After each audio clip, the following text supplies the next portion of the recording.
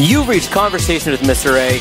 This is your host, Anthony Apostilla. Thank you for listening. Let's get right to the episode.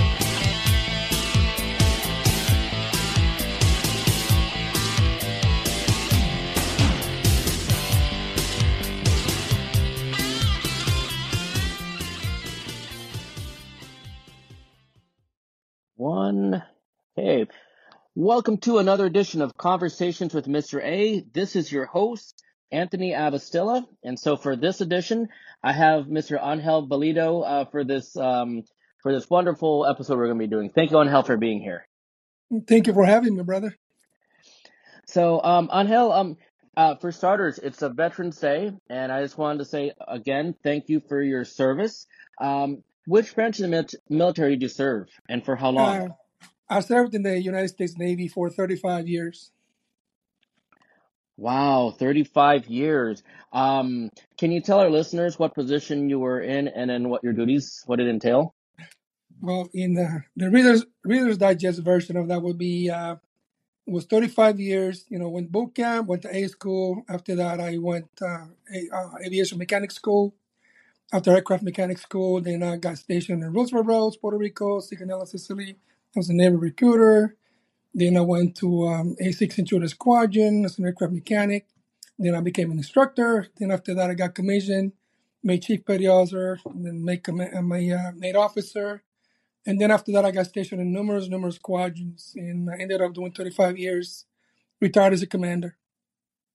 Wow, that is amazing. That just sounds, wow, quite the career. I'll start from the beginning. And so, what first? How did you get started? Like, what first brought you into the Navy? I guess I was like 14 years old. My what is the word in English? I'm trying to find it. My cuñado, which is your father-in-law, Orlando, he joined the Okay. military, and I kind of looked up to what he did in the situation. I was looking at my future and I said, you know what? I don't think I'm going to be hanging around in Puerto Rico, go to college, even though I had the chance to go with the Pell Grant and go free college and everything. But I knew, in Puerto Rico, it was a lot of politics and things. So I knew I wasn't going to get, far enough if I stayed in the island. So I decided then I was 14 years old. So I'm going to do just like he did. I'm going to join the Navy. And it was an easy decision. It was an easy decision for my mom. It was not. It was a great decision. My dad could not wait for me to get out of the house, but it was because I was ransacking his pantry and the refrigerator. Wow. He wanted me to leave. Other than that, but they had to sign for me because I was 17 years old when I joined. My mind was made up. I want to go in the Navy, and I wanted to be an aircraft mechanic, and that was it. The rest is history. I was a senior in high school. Right after Puerto Rico, the class starts in August. Immediately went to the recruiting station, took my test, passed, barely made it because it was in English, of course, and English is my second language. Made it, got the physical, and signed up and waited 9.5 months to get in after I graduated. 9.5 months. Wow. When you got in, I was going to ask you, with the boot camp experience, how was the boot camp experience? The initial getting in. Okay, you want to start laughing. Uh-oh. Well, it was very interesting. A young teenager coming from Puerto Rico, not speaking the language that well, other than what the teacher in Puerto Rico at the time, the teacher, this is the door, this is the window, this is the blue, this is red, the kind of stuff. They don't never teach you conversational English. So just imagine, here I am in Orlando, Florida. I still remember the price of the ticket was $99. Hold on one second. I'm sorry. Sorry about that. Should have put it on mute. But anyway, No problem. I jumped in and booked a $99 one way trip. I was crying like a baby, because the fear of the unknown, leaving my mom and my dad. So I was crying like a baby. One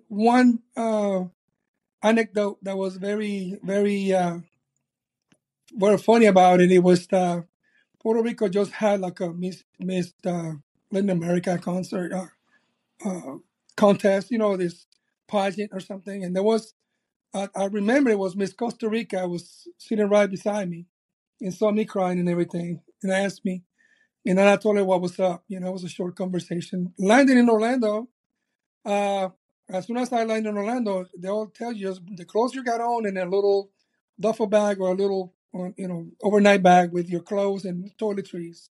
And they have all these company commanders, what they call it, sailors around the airport looking for lost puppies like me. And they saw me and they pointed at me, and you just can tell. We're talking about 1978.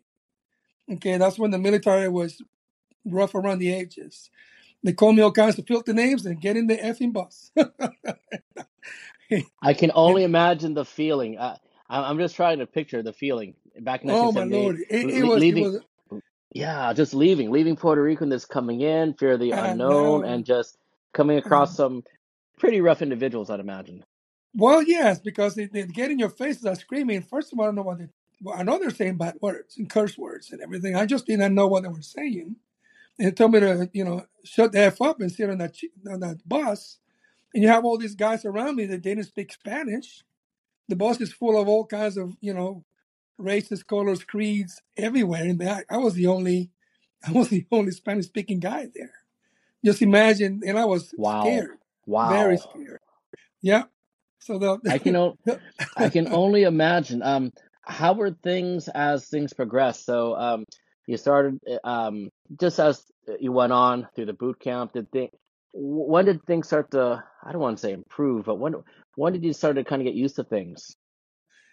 well, it didn't take long because the hardest part was trying to get used to the language barrier, trying to understand things. Uh, it was rough, but I got used to the military discipline. I got used to, you know, a certain schedule. I when I was a teenager, I was trying to hustling. I was trying to make $1. So I was always willing to get up early and work and do whatever it takes to make $1 in Puerto Rico. So that was easy. The hardest part was trying to go through the schools and what they teach you because of the language barrier. So just give you an example. For example, when I was in boot camp, they tell you how to fold clothes because when you're on board a ship, when you go on board a ship, space is limited. When you're enlisting man, there's not much room for anything. So what they do is they give you this little locker and these little items, like 3 shirts, 3 underwears, a little bit of everything. And you gotta know how to fold it and put it in the locker because the space is limited on board the ship when you go. So they would tell me, okay, when they start folding the towel, they say, okay, this is the catch edge, this is the garbage can. The garbage can goes inside the locker. Don't let the garbage can show up. So I just heard garbage. So what would I do? I would just grab the towel and put it in the garbage can. You know what I mean? So Oh my, it yeah. was one of those.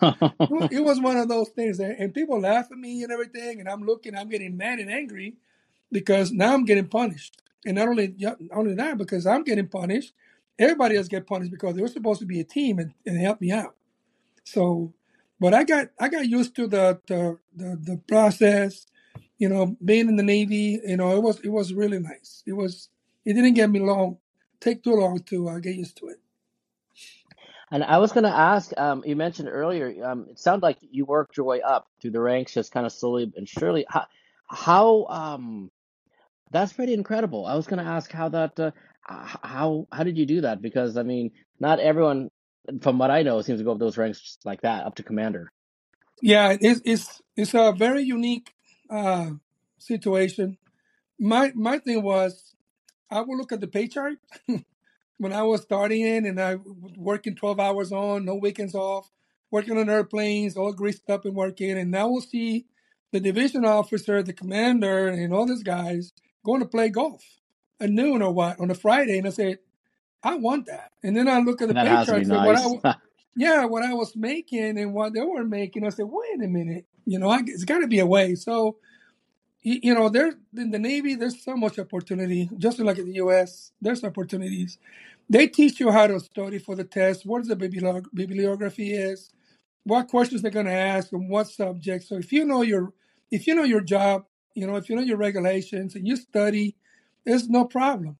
And I studied, when I went for E4, E5, and E6. and I made rank. I made like, and within 5 years and 10 months in the Navy, I was already in E6, and that's Impressive. kind of unheard of. Yeah, we just moved up, but when you go up a little bit in rank and you're going to go to the chief level, chief petty officer, which you're like a technical expert when you're a chief petty officer. So that I got stuck just because I was too young, and depending on the what specialty you are in the military, in the Navy, there's a window of opportunity to make rank. So in my case, the window to make chief E7 was 14 to 16 years. And look at me, I already made first class at 5, almost 6, and I would not have a chance to go for chief until I was 9 years in the Navy. So it's impossible to make E7 at that time. So I just kept trying, kept trying, kept trying. I went for chief. I tried for chief petty officer 7 times, and the seventh time I had 15 years, and I make chief petty officer. At the same time, I was looking for an opportunity to get commissioned so I can move up. So what I did was I applied for this program called the Limited Duty Officer Program. And you just put a package. It's based on your merits and what you've done. And if you are good enough, if you make the cut, they'll make you an officer. And they'll send you to a crash course, how to be an officer, and you go from there. But you're former enlisted what the Navy call Mustangs. They call us Mustangs. We have like a certain privilege for being prior enlisted. You know the ropes, so you get a lot of respect. So I It sounds applied like for the quite the yeah, journey. yeah. I applied for LDO in four times. The fourth time I made it. I made E7 of 15 years, and then I got commissioned as a limited duty officer, as an aviation maintenance officer, about 17 years in the Navy. And then from there, I served another 18 years as an officer. And Wow. then you keep making rank, keep making rank. You get your checks in the block. You do your education. Thanks to the Navy, I was able to get my bachelor's degree, my master's degree, all paid for by the military. And then all kinds of different qualifications, certifications, and you do what you're supposed to. You do your job right, and you get promoted. And I ended up being what they call an O5, which is a commander in the Navy, equivalent to a lieutenant colonel in the Air Force, or the Marines, or the Army. Wow. Um, one thing I wonder throughout the journey, so from boot camp through rising up the ranks, my question is building relationships. I'd imagine you had to deal with a whole bunch of people. I mean, you mentioned a little bit with boot camp, but I'm also thinking people you built camaraderie with. Can you explain a little bit the experiences, just building the relationships and building the connections, and are you still friends with some of them today? Oh yes, there are some people that are still, I still, I mean, as a matter of fact, today's Veterans Day. My phone has been blowing up with Happy Veterans Day from all kinds of people that I haven't talked to in years. But it's just one of those things. All it takes is one text, and then you're on the same page. You know what I mean? So all these years come back, and it's like you never forgot about them. When I first joined the Navy, coming from Puerto Rico, I was a dark skinned guy with a big afro. I wish you could see in the picture. So I kind of the black guys, I would not say there was no racism at all, but I never felt there was any. But the black guys kind of felt sorry for me because in the position I was, so they kind of took me in. And the funniest thing that it was is that by the time I finished boot camp, I was just talking with a jive. You know what I mean? It's like weird that's how I learned English, conversational English with all the black people, all the black boys that were there. It was great. Weird camaraderie. I make friends with everybody. I didn't have any issues. Uh, it was a very diverse Navy, and what I'm telling you is we don't see any color, any race, any religion in the military. At least with the way I did my 35 years, we see past through that. I just wanted somebody that was in my team who was willing to get the job done and defend this country. That's all we want. We were not looking at anything else. So it was very easy to establish relationships with anybody, male or female, whether creed, race, no matter what. It was great. Remarkable, no, remarkable. Another question I'm wondering, as you eventually became leaderships, because I'm assuming, of course, you got into leadership positions.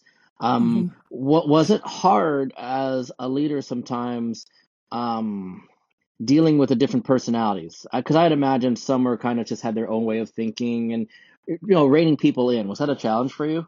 Yeah, it was very challenging because you got to consider if you're talking to a female, if you're talking to a male, you have to be very careful when it comes to. Not only you have to treat them with white gloves. It's just the military is firm and fair. You orders are orders. If I give you an order to get this done, you get it done. Yeah, there's no personalities. There's nothing there. The job is to launch an aircraft off the pointy end of an aircraft carrier. You go get it done. I don't care how you do it, as long as you do it safely. I don't want to hear it. But yeah, you do have to take into consideration their backgrounds and everything. There are there were so many programs in the Navy that as you become a leader, they send you to those schools. Equal opportunity schools, race relations. They send you to they even give you a personality test, things like that. So you know where to draw the line when it comes to treating with other people. And then and the main thing is, as long as you treated them with respect, because there were some people that they were in leadership position that were not the greatest leaders ever. To the point that I will say I will never be like that guy if I ever become a leader. You know what I mean? Coercive, very coercive, kind of dictator like. No, I was That a can't be very fun. yeah, I was a very democratic kind of guy. I took everybody's opinions and like if I was gonna make a decision, I would brought the chiefs in, is the supervisors, and they'll tell me, okay, what would you do in my situation? What would be the best plan? I just want, give me one, two, and three. What would happen with one of those three? What would be the repercussions? And then make a decision on that. So they all felt included, whether the decision was made by me, and that's what decision I made. At least I give everybody opportunity to voice what was the best recommendation. And that's how you keep camaraderie. That's how you keep everybody together. Wow. Um, Now imagine over the years, eventually, uh, made a family, have kids. What were the challenges that you had, being in the military, but also managing the family life? Family separation is a big thing. You get deployed. You spend holidays, Christmas, birthdays away. Uh, I was married at one point, and the marriage dissolved. And I can attest there was a lot of issues when it comes, family separation deployments. You have your career ahead, you're trying to move up, so it was a little rough. But then the second time around, and everything turned around for good, and ended up raising two more children. So I have Christina Maria, my oldest, Maria. Our middle was Christine, which is my old smaller daughter. But then when I married Barbara, which has now been 20 years, also a military wife, because she was also an ex-military wife as well. So we kind of bonded, ended up, 20, we just celebrated our 20-year anniversary, and we're still separated. Congratulations. Thank you. We're still separations, still holidays. Same thing that happened with Marie and Christine. Now with Roman and Adrian, the same thing. So you just, the main things that is like they tell us in the Navy, you have to balance career, duty station, and family. You have to grab the tripod, right? If you think about a table with three legs or a tripod, you got to bring the tripod. When you close it, they'll have to kind of come in the middle. If you put career before family, in duty station, more likely it's not going to work. If you put duty station before family, career is not going to work. If you put family first and career in duty station, it's not going to be successful. So you need to bring the three elements together, and you try the best you can to put it in the middle, and that's what you base your decisions on. And of course, faith in God, in a lot of prayer. That's you can't go wrong with it. I would imagine, uh, things had to be different when you left the military and transitioned to civilian life. What were some of the challenges that you faced when you left the military, when you finished? Well, it was tough because I had a great retirement ceremony in Pax River. Then I was stationed in Pax River, Maryland. As a matter of fact, the last 2 years in my military career, I was by myself. I just left. I left my wife Barbara and at the time Adrian, because Roman, I think it was gone already. And so I made that decision because I didn't want her to move to Pax River, and I didn't want to displace the child from school. So we decided to you're gonna make it work, and I was like what we call in the Navy a geographical bachelor. So the past 2 years I was in Patuxent River, Maryland, 4 hour ride from Virginia Beach. So I used to leave on the weekends. Like on a Monday morning, I would leave and I come back on a Friday, and I'll work up there the whole week. So that was kind of tough. But it made it easy for me to retire and make the transition because I was tired of being away, and being in a different state and everything. But the weirdest thing was after my retirement ceremony, the following Monday, when we left that weekend, the following Monday I got up in the morning. At the time, my wife Barbara worked. She was working as a radiation therapist in Chesapeake as a cancer radiation therapist. I woke up the morning, she went to work, and I just sat in that couch, turned the TV on, and it was like, what do I do now? I mean, It had to be quite the experience thinking, what, yeah, like, yeah, what now? yeah, because the week before my retirement, I was still have my relief. I was still trying to teach him, hey, this is what you do. I was working on emails, making phone calls, introducing him to everybody, all that rush, rush, rush, work, work, work. And he went like from 100 miles an hour to zero. And it was like, Two quiet, different extremes. quiet. Two It was different me and extremes. the dog. That was it. And my wife was going to work, so it was weird. It was very weird, and so it was like and I didn't know what to do with myself at the time. In the military, that's a good thing. They send you to retirement seminars and things and resume writing. I mean, the military just equips you with everything you need. You have to make it's up to you to go out there and get a job. But I wasn't ready to start working right away. I didn't want to do nothing. As a matter of fact, I let my hair grow long, almost down Uh-huh. to my almost down to my shoulders. People thought I was Hawaiian. They said, "Are Oh you wow. Hawaiian?" I said, "No, I'm Puerto Rican." And all I did was go to the gym and let my hair grow and take care of my wife Barbara at the time. I just took care of her. Didn't do nothing. Clean the house, cook. I was having a good old time. I can't blame you after all Yeah, those years. Now I yeah. know you mentioned. Now I know you mentioned this in the very beginning. Can you tell our listeners what you're doing today and how things are now? Okay, well, what I'm doing today, after a few years, working part time for the corporate world, I decided to run into a good friend of mine and offered me a job with the federal government as a contract administrator. That was back in 2016, 3 years after I retired, and I went ahead and took it. So since then, I'm working I first started as a project management analyst. First, the first 3 years working with the government, and then I saw an opportunity to go to contracts. And so I went to contract administration and went through all the training, went through all the schools. And ever since then, I mean, I'm a contract administrator with the Defense Contract Management Agency. And all I do is manage contracts. I have about 43 contractors that I work with, manage about $8.9 billion worth of contracts. Uh, and Wow. yeah, about 300 contracts altogether.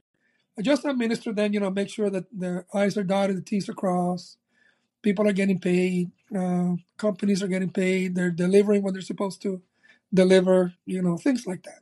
It's very interesting work. And I'm still serving the government, which is great. As a matter of fact, the other day they gave me a 40-year pin. I said, why you give me a 40-year pin? It's not because you did 35 years with the U.S. Navy, which is 35 years of government service, and you've done over 5 with us, so they gave me a 40-year pin. I said, I'll take it. It sounds like things picked up from you mentioned 100 to 0, then it's like, oh, all right, back in business again. Yeah, back in Kind of business. back moving. Not to the point that I work remotely now, which has been a blessing. When COVID hit, they didn't want us to go to the office, because there was a lot of turmoil. Nobody knew what was going on. But we were not ready. The government was, at least our agency was not ready for remote work and telework. we had some trials and tribulations for 2 months. It was like, what are we doing? But finally, slowly but surely, they kicked in. IT people kicked in, and then made us work as teleworkers. And then last year, not this year, I think they finally we all became full-time remote workers. So I work from home. So I can go anywhere I want as long as I got my government laptop with me, and we just whenever I go, I can do my job, which is great. As long as That's there's awesome. internet or access to the internet. If there's no access, I can't go. Like That's fair. If I go to Europe, I got to take vacation or something. That's fair. That's fair. So a question I have, just going back just a little bit, what advice would you give to younger folks who maybe they're fresh out of high school, they want to join the military, the Navy, or maybe people in their early 20s? What would you tell them? What I will tell them is, if the military is a very honorable organization. No matter what armed force you join, it builds character. It teaches you leadership. It teaches you how to get along with others. It teaches you everything. Work ethic. It's amazing. It is rough. Don't get me wrong. All these young kids, teenagers in the early 20s that want to join the military. Uh, my advice is to them is to you know prepare for a little bit of a rough start, which is because we have to transition you from your ways as a civilian into a military person. And there's the it ain't like your rights are violated. It's just like your job is to serve your country, and when you raise your hand, you say you're going to protect and defend the Constitution of the United States, and that's what comes first. Everything else comes last. That's your number one mission in the world, is to defend the Constitution against all enemies, foreign and domestic. And then it goes by saying to bear true faith and allegiance to the same, and to obey all the orders from the President of the United States, no matter who it is, okay? And all officers appointed over me. And that's the way it is. If you go by that, you won't go wrong. But you can build a career. You can do 20 years of military service. You can get your free education. The Navy will pay for your college. They'll pay for your transfer. If you get married, you get allowances. There's military housing privileges. There's all kinds of things to make your life a little better. But the benefit is, you figure you join when you're 18 or 19. You do 20 years in the military. When you're retired, you are fully equipped to tackle on any job. Doesn't matter. You'll be 38, 39, 40 years old, getting a pension for the rest of your life. Okay, and now you can start another career somewhere else, whether it is with the federal government or the private sector. You can't beat that. You can't beat Oh, that. that sounds like, yes, that definitely sounds amazing. Yeah. Um, Now, on how we're getting close to the end of the interview, and Uh huh. what I usually do at the very end is, and this is a fun one, I call it word association. And so I'll give you like one or two words, Uh and huh. just tell me the first thing that comes to mind. And this is just more for fun. This is just lighthearted, fun Okay. things. Okay. Um, Now, I know all of our longtime listeners know that I have a strong dislike for pickles, and so the first thing I'll start with is pickles. What's the first thing that comes to mind when you hear the word pickles? A bitter face. Bitter. Okay. Bitter. All right. Let's see. How about another one? How about rap music? Oh, awesome. Great music. Love it. Okay. Country music? Certain songs. Sad. Okay. Okay. Junk food. Oh man, it's good stuff. I feel like it's good stuff. Good stuff. All right. How about this? How about politics? Politics. Love politics. Set me up. Love it. Okay. Okay. Horror movies. Love horror movies. Love them. Any particular favorites? The slasher, the real gory slasher movies, the best horrors. Okay. Romantic movies. Love romantic movies. Sometimes I get a little emotional with them. We'll share a tear here and there. Okay.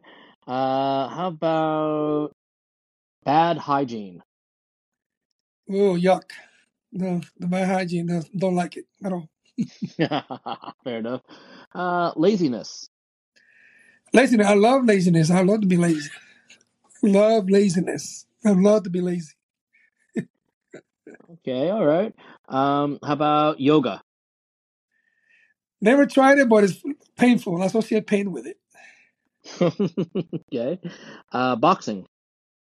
Love boxing. Sign me up for that. Love it. Okay. WWE. Oh man, you just took me back. Man, oh man, I love WWE. I loved it when it was, the old days, the Four Horsemen, Ric Flair, Jimmy the Flash Snuka, That's my Andre the language, man. Giant. I mean, that was like the good old days, man. It ain't the same now as, but I still like it. But I like the old style, old school wrestling. That's speaking my language right there. How about video games? No, don't like video games. And the reason is because I'm too old to work those controllers. Too many buttons. Okay. Sports cars. I like sports cars. Yeah, not much into sports cars, but yeah, I do like sports cars. Okay. How about one more? How about social media? Social media, uh, like and dislike. Like when it's all fair and square and it's good, but when it's detrimental to the moral welfare of children and people, I don't like it that way. Fair. Okay. We're at the end of the interview. Angel, is there anything that you would like to tell our listeners to close out? All I'm saying is, thank a veteran if you see one. They went out there, whether they did 4 years, 20 years, 10 years. It's only 1% of the whole population that joins the military and do their time. So thank a veteran, and never ever forget to put God first, uh, family second, and country last. All right. Thank you, Angel, for your time. And by the way, thank you for your service too on Veterans Day. Very much appreciate your service. What you've Thank you, done. Anthony. Thank you for the chance to talk to you guys. Take care. Okay, God bless. Bye. Bye. And that concludes this edition of Conversation with Mr. A with Angel Bellido. Wow, just going up the ranks, quite the experiences, Angel, that you went through. Thank you so much for sharing your stories with our listeners, and thank you for your service. Thank you for listening, everyone. More episodes to come.